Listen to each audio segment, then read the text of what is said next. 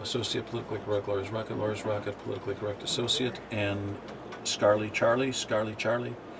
So it's not too hard in the day, at the beginning of the day, to remember them, because my mind's not full of names and all that kind of stuff. Yeah, you still get that, I'm glad to say, you still get that little fire in the pit of your stomach, and the nerves go up a little bit. The most amazing race I think I ever called was it was a harness race. It was the Hamiltonian harness race of all harness races, the Kentucky Derby of harness racing, and you had to win at least two heats to be cleared the winner. So these horses came back several times. That was their fourth time coming back after, and it wound up being a match race. Drive to the wire, Park Avenue, Joe, probe, here's the finish, too close to call! A long time ago, we started lining up pennies on a little shelf in the announcer's booth, and they represented one day of racing. It's a little tradition every day.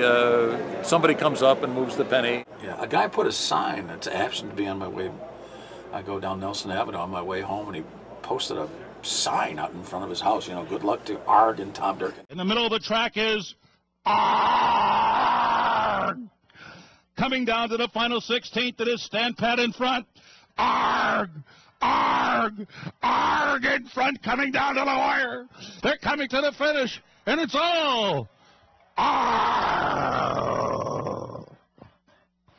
I respect what he does. You do respect anybody that is at the top of their game, and someone that is a perfectionist, and really a craftsman.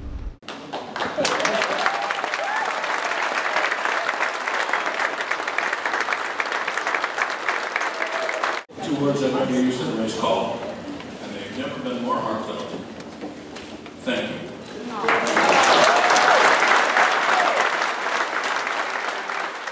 Am I going to miss being up there? You're going to have to ask me a year from now. I really don't know. When he puts that last penny over to the side, it'll be a sad day for Saratoga. On the outside, politically correct, on the line, confrontation by 3.